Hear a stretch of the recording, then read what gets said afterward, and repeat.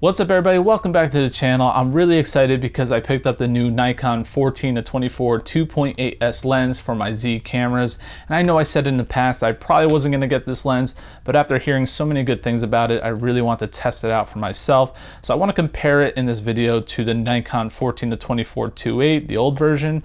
And I also want to compare it to the Nikon 14-30 f4. Kind of a little unfair with this test because I do plan on taking some night shots. I really want to see how well this handles coma and how good the corner to corner sharpness is. Now my old 14-24 is still a fantastic lens. It's served its purpose for many years, and probably around 85% of the work that I sell and my time lapses were done with this lens right here. So it's a great lens, but as technology improves, things are getting smaller, lighter, and sharper. I know size-wise, this is relatively comparable to the old one, but weight difference is pretty shocking. This is almost a pound lighter than this lens right here, and you can really feel the difference. I think this is around 2.2 pounds, give or take, and with the F2.8g adapter, it's going to be a little bit heavier, and this comes in around 1.4, again, roundabout.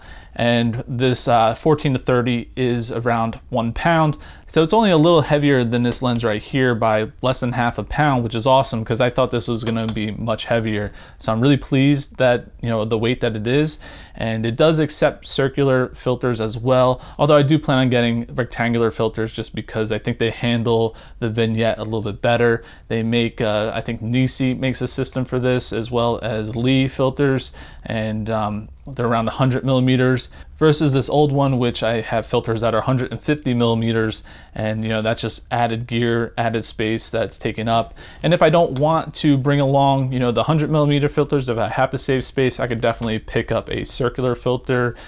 So I have that option as well, which is awesome. Now I'm not going to get into the specs of each lens in this video, as there's plenty of write-ups and other videos out there that you could watch to get all those specs. I really just want to do sample shots and compare them between these three lenses to help you if you don't know if you want to upgrade, or if you are undecided between these two lenses and you're trying to figure out which one you should go with. Hopefully these sample shots will help you figure that out. I really just want to pixel peep the sides and the corners, see how sharp they are wide open. And again, it's going to be a little unfair. This is the f4 and these are 2.8s, so at night these are obviously going to be a little superior, but we'll still compare all those shots and also take some daytime shots as well to compare these three lenses. So we're going to jump onto the computer and get right into it. All right, so here we are on the computer side of things, and I took all my test shots using the Nikon Z7 and these three lenses right here. And in some of my tests, I actually incorporated the 20mm 1.8s lens because I know somebody's going to ask me how that compares in sharpness to the 14-24 2.8s and the 14-30 f4s. So let's jump right into it. The first set of images was taken for flare and sunburst. So I took all these at f16, with the first being the older 14-24 with the Z mount adapter on my Z7. And you can see it creates a decent sunburst, but there are some flare artifacts right here. And that's to be expected with that big front bulbous element. There's some discoloration too.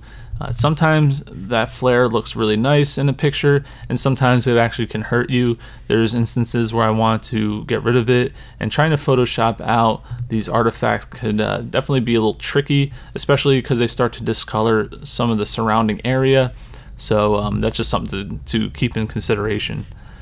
The next photo was taken with the newer 14-24 F2.8s lens, and it creates a very nice sunburst right here, and it handles the flare really well. There's some discoloration over here in this area, but for the most part you don't have any crazy lens flare issues. Jumping over to the 14-30, again a very nice sunburst. There are a few artifacts up here up top. I think the 14-24 handles the sun flare a little bit better, but overall a very nice job with the 14-30 as well.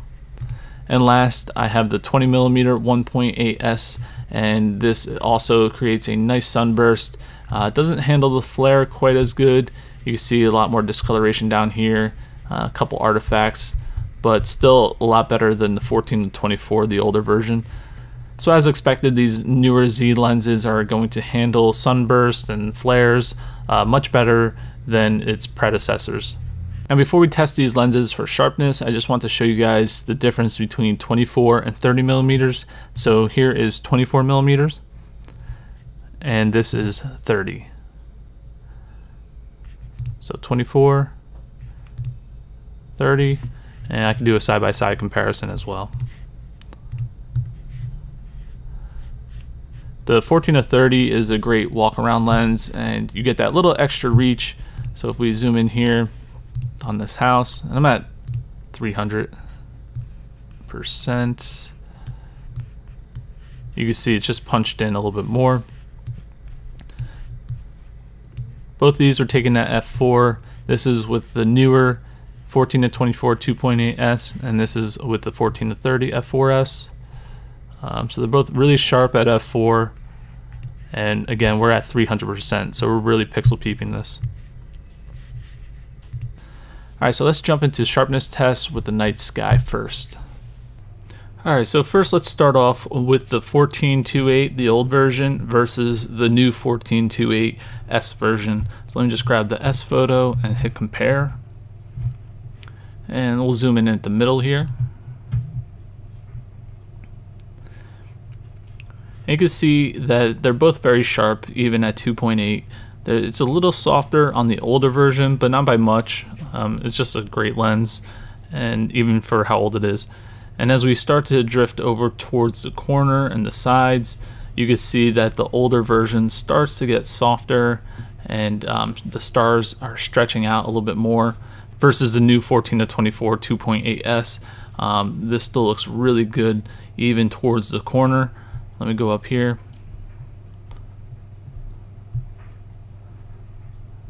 Yeah, so we're starting to get a little astigmatism in the old version, and even at 2.8 there's a slight astigmatism on this star, but it's really not that bad.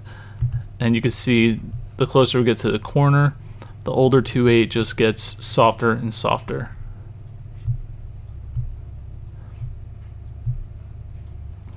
The new version also handles chroma really well.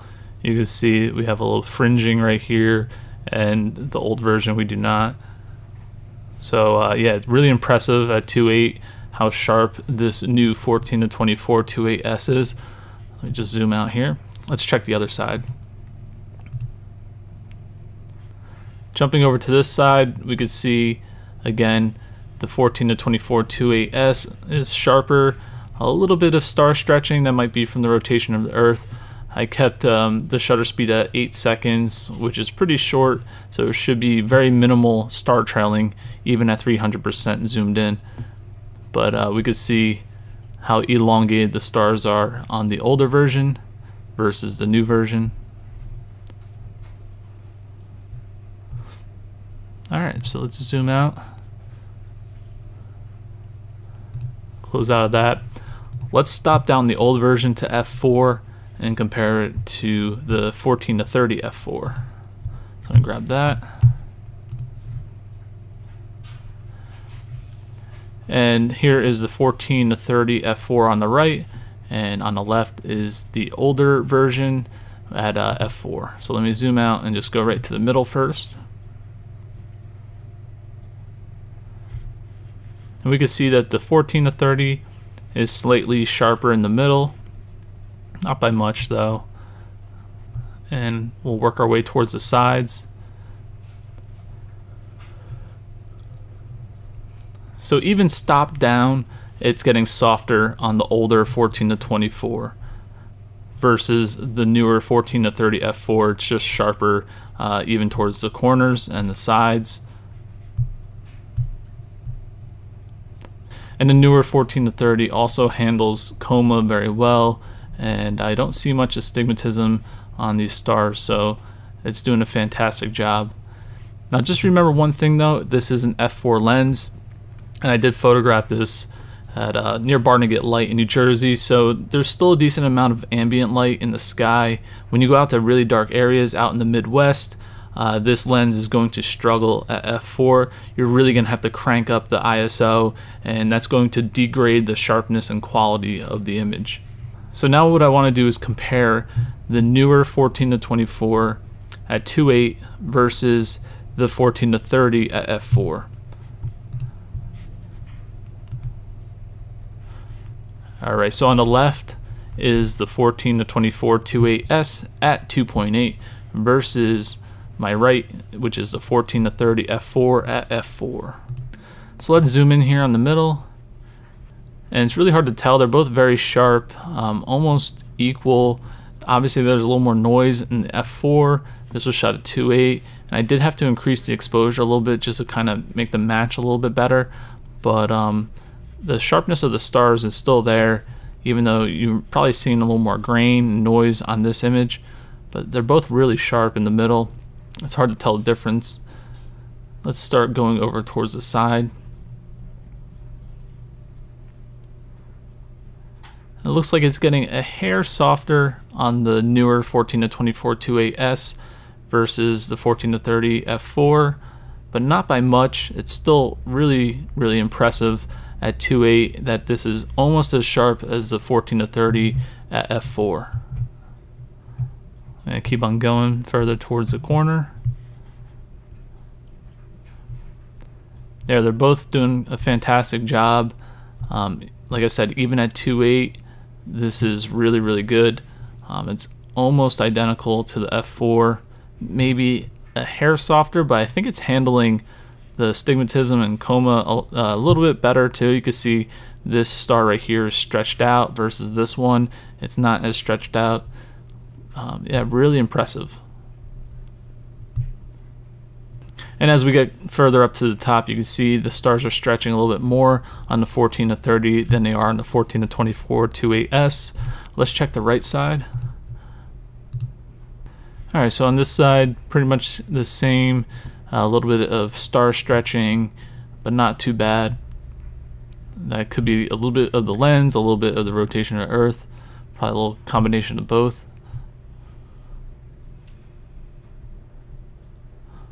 Let's stop down the 14-24 2.8s to f4 and then take a look. So let me grab that photo next.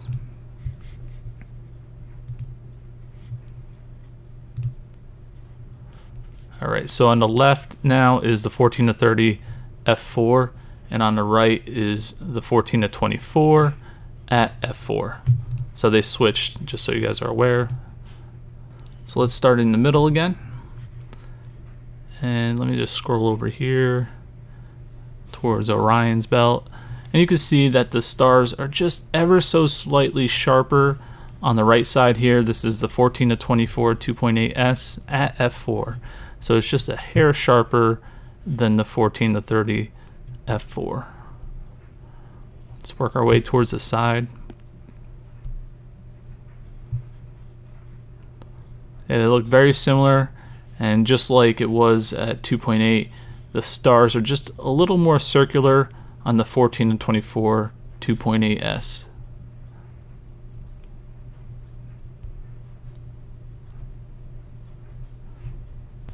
So both these lenses are really fantastic. However, you know, the 14-24 2.8s comes with a hefty price tag. You could actually buy the Nikon 14-30 f4 and also get a compact lightweight star tracker like the Move Shoot Move or the Ioptron, and it'll still be less money than if you buy the 14-24 2.8s. And all you have to do is take a nice clean picture of the foreground and then track your starry night sky and then blend the two together. And that's just an option for those that don't want to spend the money on the 14-24 2.8s lens, because the 14-30 is still really, really sharp, and if you have that on a tracker, it'll allow you to gather in more light, and that way you could capture, you know, the Milky Way a little bit easier than if you were to crank up the ISO. So let's close this out. I want to show you guys the 14-24 2.8 versus the 20mm at 1.8 and at 2.8. So here's the 20mm at 1.8. Let me grab my 14 at 2.8 and compare the two. Alright, so let's zoom in here in the middle. The 20mm on the left and my 14 2.8s is on the right. It looks like the 14 2.8s is a little sharper versus the 20mm at 1.8. So I think that's to be expected, just because when you're shooting wide open, lenses tend to get a little softer, And let's work our way towards the side. You know, this is still a fantastically sharp lens, and I want to see how it looks stopped down at 2.8 compared to the 14, because I think they'll be a lot closer in sharpness, but it's still very impressive at 1.8. It handles chroma very well. Let's scroll up towards the corner. The astigmatism is a little more pronounced at 1.8, which is pretty common with like 1.4s and 1.8 lenses. You can see you get like the little bird effect. You don't really have to deal with that with the 14 to 24 2.8s. So that's just another thing to consider. But the 20mm 1.8s lens is still fantastic, especially compared to its predecessors. This thing is really sharp, and we're going to check it out stop down at 2.8. So let me grab the next one. Again, the 20mm is going to be on our left, and this time it's stopped down to 2.8 versus the 14 2.8s on the right. Let's zoom in here. Again, starting in the middle, both very sharp. It's very hard to even tell a difference. I think what I'm noticing is the stars are a little bit bigger, and again, that's because this is 20mm versus 14. And let's start moving our way towards the sides.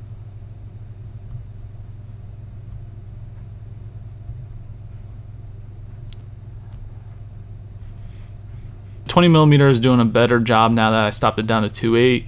They're pretty much on par with each other. Again, it's really hard to tell them apart as far as sharpness goes.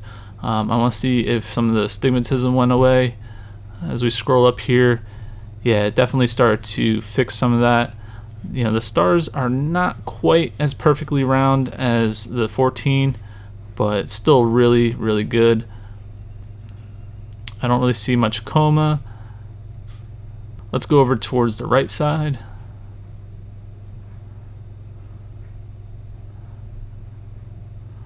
A little bit of stretching, but not too bad. Yeah, the 20mm looks much better now that I stopped it down to 2.8 as far as sharpness goes compared to the 14 2.8. Both of these are fantastic lenses. That's why I don't plan on getting rid of either of them. I am going to sell off the 14 to 30 f4 and my older 14 to 24 2.8.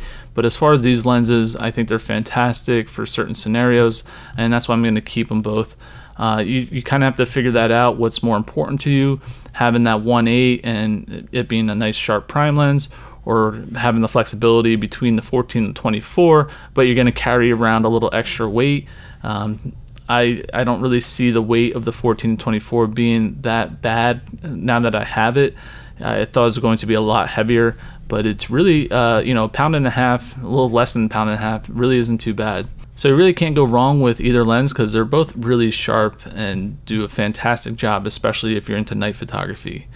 The next test is going to be with a brick wall, and I'm going to photograph it at the longer end, you know, at 24 and 30mm, and just compare the three lenses. I didn't do one with the 20mm, but you get the general idea with this lens compared to the 14 to 24, especially if you're into night photography. Alright, so here we are with some brick wall shots. Now I took these at 14mm and also on their longest end, so 24 and 30mm. And since we just did some wide angle shots at 14, I'm going to show you guys what they look like on their longer end. So let's start off with the old 14 to 24 at 2.8 and 24mm versus the newer version. So let's compare those two. Well, let me select that. And we'll start off in the middle. And as you can see, the S version here on the right side is sharper compared to the older version. And let's start scrolling over to the bottom corner since I did the top corners on the stars. And just like the wide angle versions, it's starting to get softer and a little more smeared on the older 14 to 24, and the newer 2.8s is looking nice and sharp even in the corners. So that looks really good. Let's zoom out. And we'll just check over here really quick.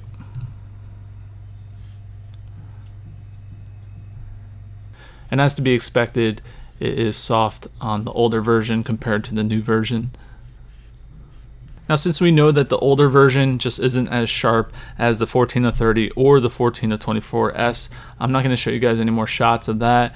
I just want to show you guys a comparison between the 14-30 at f4 versus the 14-24 2.8. Now, I tried to get the 14-30 at 24 millimeters. I think I was at like 23.5, but you get the general idea. So let's zoom out here. On the right is the f4, and on the left is 24 at 2.8. It's hard to determine which one is sharper. They're both very good here in the center. Maybe a slight edge to the f4. Looking at these bricks right here, it looks just a tad sharper. And again, this one's at 2.8 and this one is at f4. So I would expect it to be a little bit sharper. But they both look really, really good. Let's work our way towards a corner. And towards the corner, you can see that the f4 is starting to shine a little bit better. It's starting to get a little bit soft on the Nikon 14-24 2.8s, and that's because it is wide open. But still, this is very sharp, especially at 2.8. Looks pretty good over here. Let's check the other side.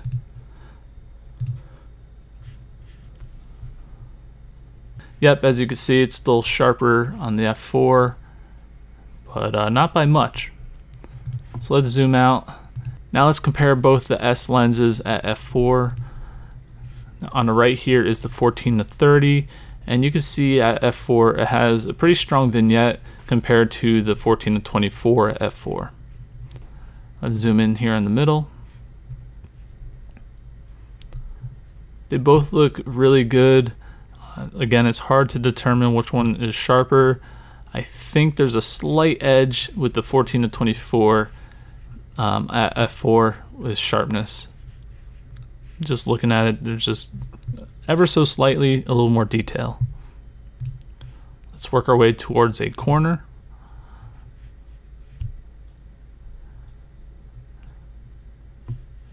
Alright, they both look really good. It's hard to tell. It almost looks like the f4 version is slightly sharper towards the sides. But again, it's really close.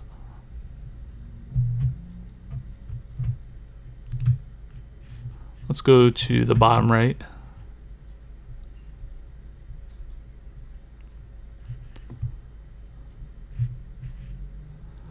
They're really close. It's hard for me to determine the winner between the two.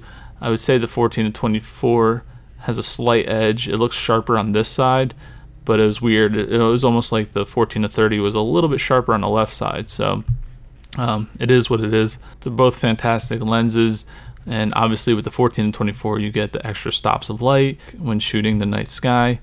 But yeah, stop down at f4. They're both really, really excellent lenses.